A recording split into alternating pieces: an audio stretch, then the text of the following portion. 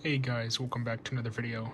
So this is my current PC build, but I'm wanting to address an issue that I had with the USB Gen 2 or USB 3 header.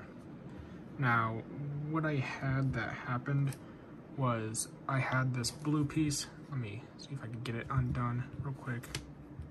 I got these, like, I think they're channel locks, like, really stuck on there, so this blue piece of my old case got stuck inside of the socket, which this is the housing.